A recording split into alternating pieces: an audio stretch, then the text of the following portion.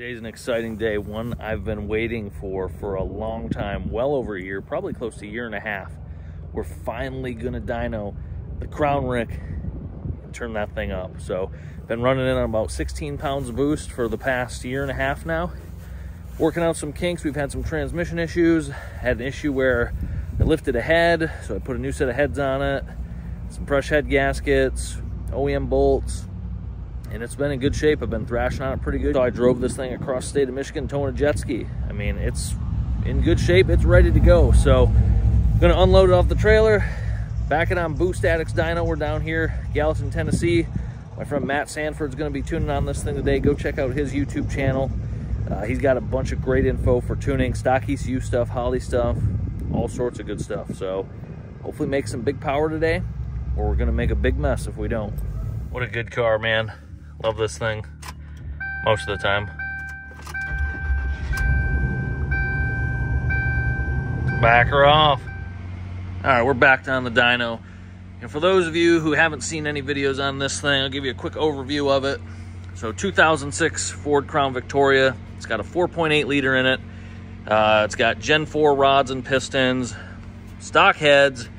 It's got Brian Tooley, the LS9 style head gaskets in it, stock bolts, fast intake, Bosch 210 injectors, VS 7875 Gen 3 turbo with the 1.25 exhaust housing on it.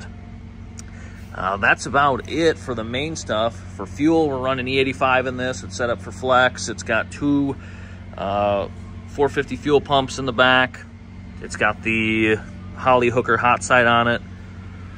Custom cold and hot side. We've got a cutout down there, 4-inch. It's got a turbo 400 trans brake in it. Holley dash. This is on Holley Terminator X. So been running this thing in its current configuration, like I said, for a little over a year. And now the time has come to turn it up. So excited to see what this thing's gonna make. The dyno that it's on here at Boost Addicts, it's kind of what you'd call a heartbreaker dyno. It typically reads a little bit lower than, you know, most other dynos, but it's always cool when you can tell someone your car makes a lot less power than theirs, and well, then you gap them. So I'm cool with that. I care about what this thing's gonna run in the quarter mile. So if we don't make a mess today with this thing, plan is to take it to the track tomorrow if we can find a drag pack for it, because these things aren't gonna hook up, I know from experience. I'm just glad to be one step closer to having this thing wrapped up in its final form, unless, like I said, we make a big mess today. So that would be unfortunate, but we've got the right tools here to tune this thing safely and make a lot of power with it. So we'll show you guys some of that. There's some other preliminary stuff that we've got to do. We're going to check the static timing on this thing, and you guys might say, oh, LS engine, what do you mean check time? And there's no distributor. We'll go through that. It's one part of the equation in doing this the right way so we can safely turn this thing up.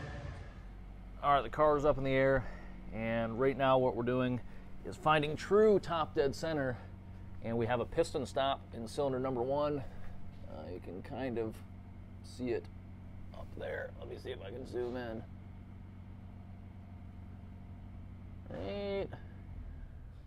Right there. So that's going to allow us to put a mark on the balancer, and I have this Motion Raceworks timing pointer right here. So we're just going to verify that what the Holley thinks is actual top dead center matches what is actual top dead center, and if it doesn't match, we're able to offset that. So this is so when we add timing in the ECU, we're not actually adding more than, well, what we think. So that's how you end up with some piston pudding. So again, this is just one step to ensure that this is going to be a safe setup and we're not going to melt it down. Mike rotated the engine around and is just widening that scribe a little bit. Make it a little more legible. Then I'll get a paint marker and mark it with that, and should be able to pick it up with the timing light. So Mike's got the timing light hooked up. It's tough to see in there.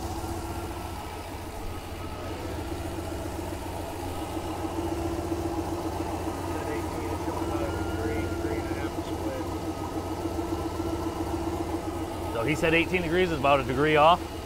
Okay. So Matt's got the laptop hooked up, and Mike was showing 18 degrees. Or were you showing 18 degrees in here? Yeah, so what you do is you log in online to the car, and you'll come over here to your sync button, and just to the right of it, you'll see this drop-down arrow, and you'll see enable static timing check. So you'll click it, and you can just type in whatever value you want. So I knew it would idle good at 18 degrees, so I typed in 18 degrees, you hit set, and the pitch of the car changes, and now the car is completely locked down at 18 degrees. So Mike verified it. We're within a degree on our timing marks. So then once you're done, you just hit clear, and timing goes back to normal. Nice. So you're content with that? You're not going to offset it at all, or no need to offset. We're within a degree. We're good. Yeah. What's the what's the farthest out you've seen it before? I've seen 13 degrees off. That's brutal. Yes. Yeah. Yeah, that was bad. So that's like you set it at 18 degrees, and it's actually at 31 degrees. Yeah, right? Yeah. In that situation. Well, so but it was actually opposite. It was actually at 5 degrees. Oh, okay. Yeah. So we were wondering why the thing wouldn't make any power. Right. That's why. Well, it's a little safer at least. Could have been worse. Yeah. Well, with our timing verified, it's time to strap this thing down on the dyno, make a little bit of a pull with it. So we're going to be doing frequent plug checks on this thing to ensure that we're very safe as far as where the timing marks on the ground strap of the plug are. We might need to go to a colder heat range on the plug. We're running BR7 EFs in this, very popular plug for turbo applications. Been working great at this power level, but as I said, this thing's going to the moon, so we might need to go a little bit colder in the plug department to keep things safe. And then outside of that, I mean, we've got good fuel. We've got a good fuel system. The only direction from here is up. So let's strap this thing down, make a pull with it. So first pull, what do you think it's going to make? 16 pounds-ish. Yeah, 16 pounds on this dyno. I'm going to say 530. 530? Which engine horsepower, what would you put that at? Like 700. 700? Pretty decent. When I rode in it, it felt like a 650, 600 horsepower car. So if it made that, it'd be pretty cool. To start with, obviously. We need big numbers. All right, so it's your first time seeing this car ever, which is surprising, but what's your initial impressions of it? Did I do a decent job? You did a great job. Just the next car you buy needs to be from Tennessee. I respect that. That's a good opinion. I like that. Yeah. This looks like it was from SpongeBob's city. I like SpongeBob. I don't know what he's trying to get at there, but... All right, guys, just about to get this thing fired up. Like I said, check out Matt Sanford on YouTube. He's doing a lot of good videos on Holley and factory ECU tuning, and is overall just a really good dude. So give him a follow.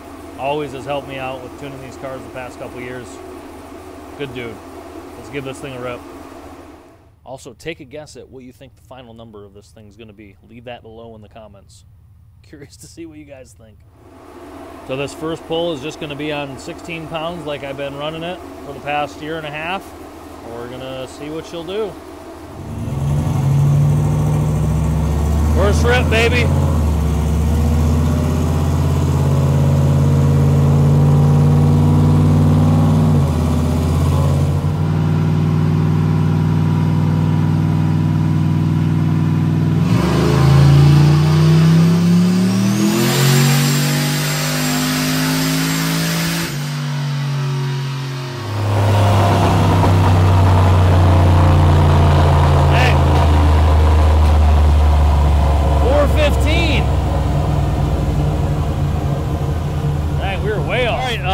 Scratch that.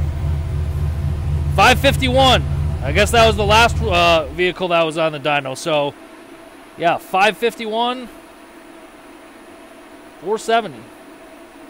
I'll take that. That's a little bit better than 415. So this dyno does read about 10% lower compared to other dynos that we've seen. So I think my Camaro made 636 on this, and then on another dyno it made, geez, I don't even remember. It was close to 7, I think. It was hard to remember because I pulleyed it, and I don't know. So on another dyno, this would probably make about 600 to the wheels. So pretty good. I mean, that's what I felt was a 600 to 650 wheel horsepower car driving it. So it wasn't too far off. So for a first pull, pretty happy with that. All right, so what do you think about that first hit? It's not bad. I'm seeing a peak of, it's like 14. You see got right here, 14.5 PSI. At that spot, we were 15.9 degrees of timing. Had a little bit extra timing up top, 17.7 or so, but still 14.4. So the car right now is making like £1.5 less than what you've seen on the street. Okay. And for it to be making that, I mean, we definitely got some room to grow. Yeah, I like that. Yep. First hit, I mean, pretty drama free. That was pretty cool. Yeah, I mean that right there, that's enough to go 10s all day long. Yeah. So on this dyno at least. Yeah. So, but yeah, manifold air temp looks good. Car looks good. I mean, we're only at 34% injector duty cycle. That's nothing. Nope. We got all the room left. Yeah. All right, cool. So what's your plan for the next pull? More boost. I mean, I feel like that's a pretty simple. No timing change is more boost? Yeah, I think more boost. Okay. And this just has a single MAC valve set up, so it's kind of finicky, right? When it comes to tuning it, it's kind of just a guess to see how it's going to respond to. Pretty much, yeah. Yeah. So we'll put like, what we'll do is we'll go in and put a plug in it. We'll put a fresh plug in whichever cylinder you want to put a plug in, and or do you want to do a plug check at 16 or this 14 pounds? Nah. Yeah. Okay. So yeah, put a fresh plug in here. We'll throw another. Let's just do 10% on duty cycle and see what it does. Okay, I like that. I'll set a boost limiter at like, I don't know, 22, 23 pounds. It shouldn't make that. But right. If it does, we're cool. Yeah. Do we want to leave the air filter hooked up for now? Yeah, let's keep all that stuff okay. just like it is for now. We'll do that test once we're actually moving some airflow. Yeah. This is still baby numbers. Right Sounds good. All right, this is the second pull. So this is a single MAC valve for the boost control, so he's putting 10% more into that. Set up like a boost cut type thing in case it goes too high. Also put a new plug in #1 cylinder so we can do a plug check after this pull to see where the timing mark is at on the strap.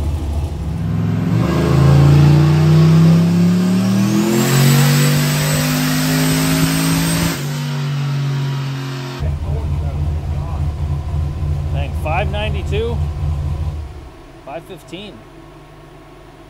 That's solid. Curious to hear what it made for boost, but approaching that 600 number, that's pretty good.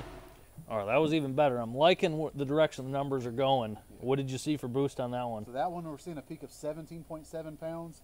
Now, this tune-up is still the remote tune that I did for Rick, what, a year ago? Over a year ago, yeah. So as we start to get up in a higher boost, I have low timing in this thing right now. So that was 17.7 pounds. And that at 17.7 pounds, we're at 12.8 degrees of timing.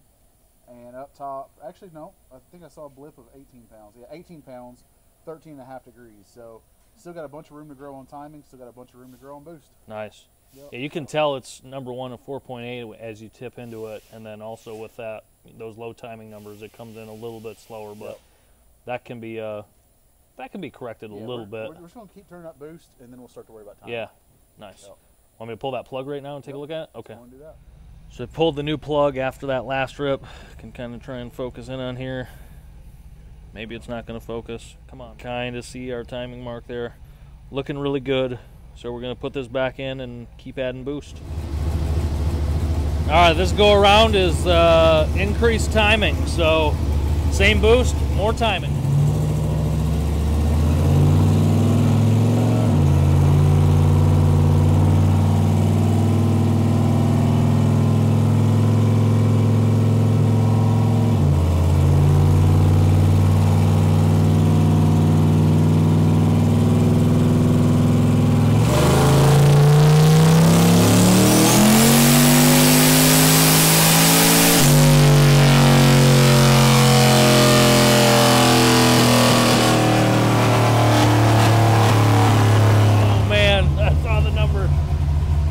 So corrected 628, 534 foot-pounds of torque. Jeez, oh man, this thing's starting to come to life. Another like 8 pounds to go. No, that's what I'm saying. That's rowdy. But we're officially now to what your LT4 made on this dyno. That's what that's what we were just talking about. My Camaro made, I think, 636. So it's 17 is what it ended up being.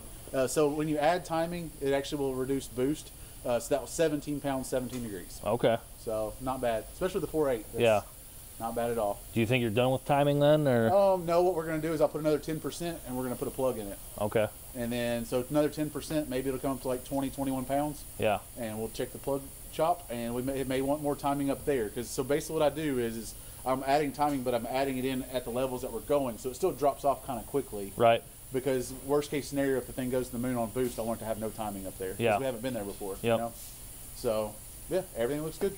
So let's change the plug and throw 10% more at it and see what we can do. So we put another new plug in number 1. We're going to read the plug after this pull, but he put another 10% on the MAC valve to hopefully get the boost up a little bit more. See what she makes.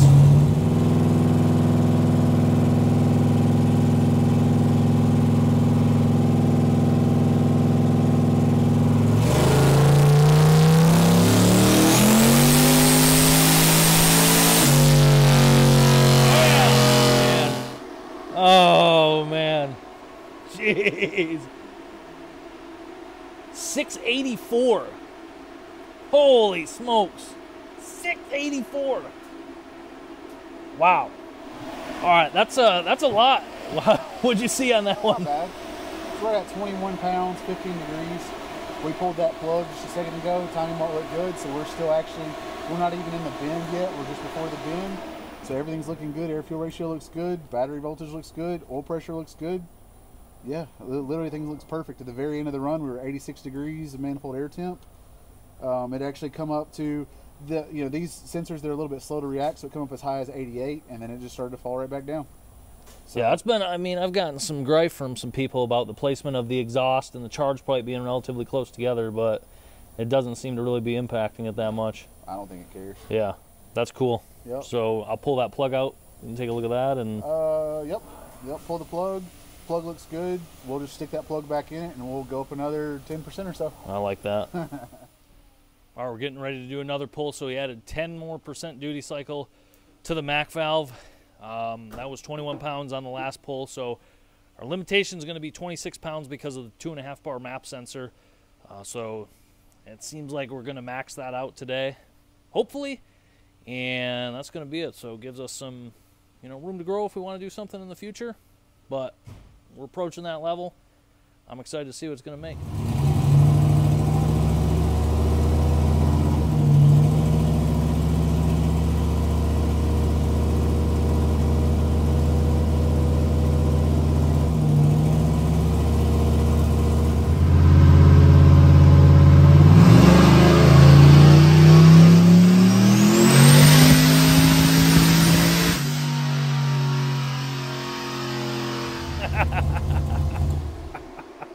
Oh man, look at this.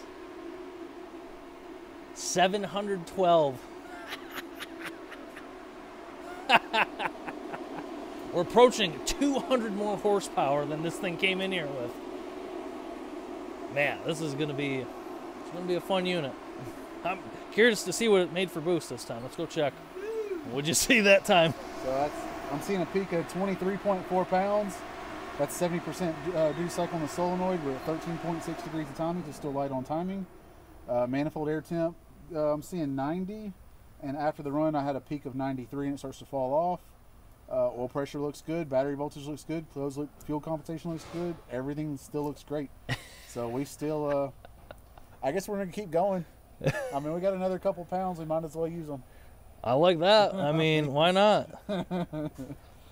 So you said the next step you should just go to a 5-bar map sensor to not have I would any. do a 5-bar map sensor. I mean, this honestly, with the fuel you guys have in Michigan, I think we could safely run this thing on like 28, 29 pounds before we have to start to worry about flexing the cylinder head. Okay. So, I mean, realistically, it could take more than that. Like usually on a race application vehicle, we can usually run them as high as 35 pounds before we start to distort the cylinder head. But yeah, considering you do hood rat stuff, 28, 29 pounds, yeah, solid. Towing a jet ski, dude. Yeah, we don't want to stress her out too much.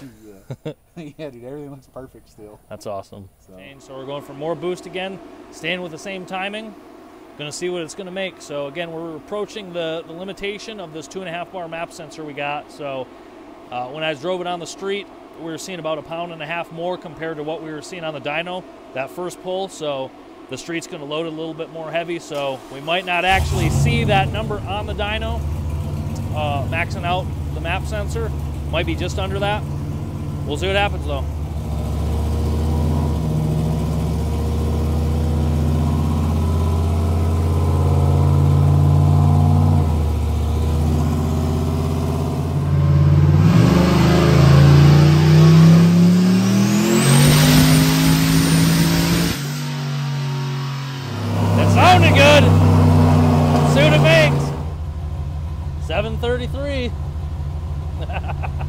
keeps going up.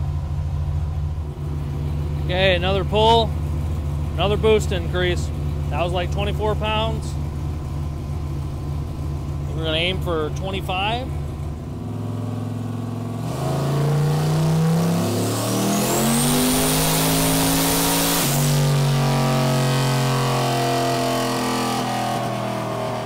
All right, what'd you see after that one? Running out of boost control. So basically I had this thing set up to where if we were able to hit like 25 and a half pounds, it would have been back down to like 80% duty cycle, but it just wouldn't get to it. It's right here, I'm at 90% duty cycle.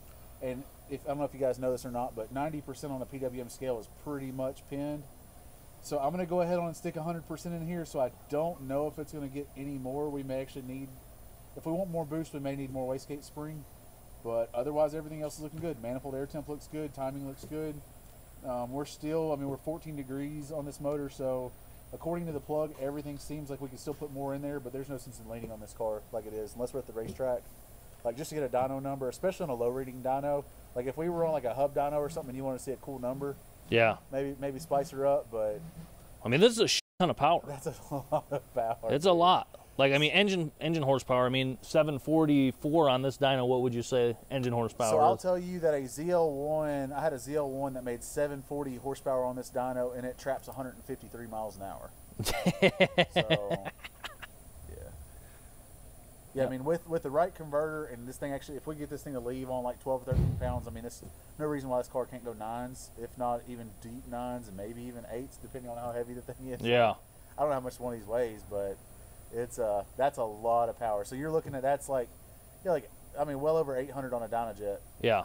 So, and for, I mean, a essentially unknown 4.8 with a little baby cam in it, I mean, it's pretty rowdy. Yeah, I mean, most of this was like used stuff, used cam, used intake. I mean, the heads are literally nothing special, just stock 862s, but working with you on this thing, I mean, it's just the right combination of the right stuff. Yeah. I mean, you don't need something super fancy to make ridiculous power. No, I mean, it's very rare for me to have a car on this dyno that makes that kind of power. Yeah. So, I mean, that's, I know to the internet people that may not seem like a lot, but that's a lot. So for reference, we got a Bosch 210 injector. So a Bosch 210 injector will make roughly 2,000 horsepower or so on ethanol. And we're at 47.2% injector duty cycle. So we're, I mean, we're up there. Yeah. Like anytime you see a Bosch 210 at 50% duty cycle, you're making some steam. Making some steam. Yeah. So that's yeah, sweet. Everything looks good. So we'll try to pin the gate and just stick it on 100%, and whatever it makes, it makes. Maybe we can get it to cross that 750 mark. Yeah. I mean, if you want, you want to pull off the air filter? Yeah, we can talk about that offline. Maybe see what we want to do with that. I mean, I'm not looking for records, obviously, but I mean, it's also, I'm curious to see what difference it would make, you know. We'd go in and close that exhaust up. I don't feel like putting head gaskets in this thing today. Head gasket delete mod. Yeah. But yeah, so we'll just pin the gate and we'll let her rip. Yeah, and like you said, I mean, it's super cool to have such a wide range of boost, you know, Yeah, 8-pound spring all the way up to maxing out the map sensor. That's pretty good for this setup. Yeah, I mean, that's pretty much ideal. Like the only other combinations you get that's even better than that would be CO2. But the fact that you have this much boost control, a lot of times we'll only see like 2 times wastegate spring. Yeah. So the fact that we're seeing 3 times wastegate spring, I mean, that's solid. Yeah. And especially too because this dyno, apparently you said it made 16 pounds on the street and we only saw 14 and a half pounds. So we actually may be able to get that 25, 26 pounds out on the street. Yeah. So, nice. bye-bye Nittos. So just in case you guys want to see, this is the dyno's estimation on flywheel horsepower. And that actually lines up perfectly with the fuel flow, like the injector duty cycle on those Bosch 210s. So, I mean, we're pretty much at 1,000 flywheel. Yeah. Which is, I mean, I don't know if y'all watch Richard Holdner, but that's about what they make on, you know, between 21 and 24 pounds of good camshaft, good cylinder heads, they'll do 1,000. Yeah. So, Jeez, say we're all over that. So, not bad for a little budget combo. Okay, this is probably going to be the last pull, so he's just giving it all of the wastegate duty cycle. It was at 90% before. This is going to be it.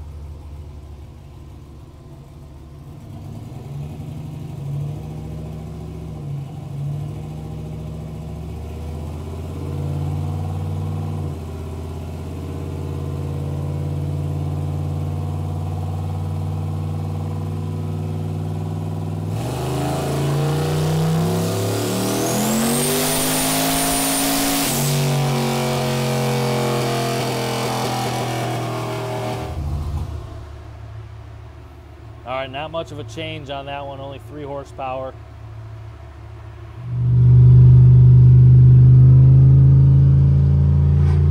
Right? Yeah.